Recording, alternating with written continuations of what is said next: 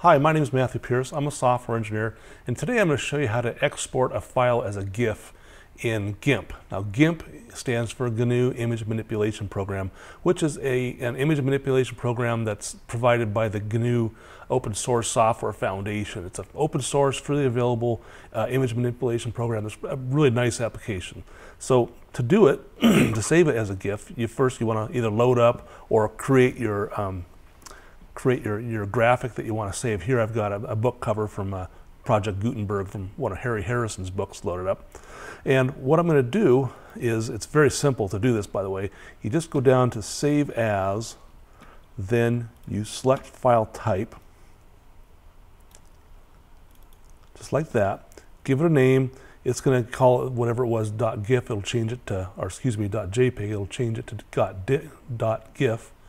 Then you hit save, and it's going to pop up a dialog box that it's letting you know it has to remap colors between a JPEG and a GIF. Just select this option here, convert to index using default settings, and let it do the work for you.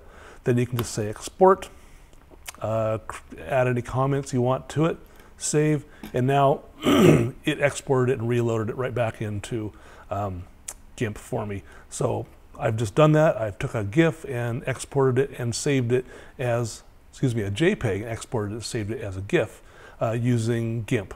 My name is Matthew Pierce. Thanks for watching.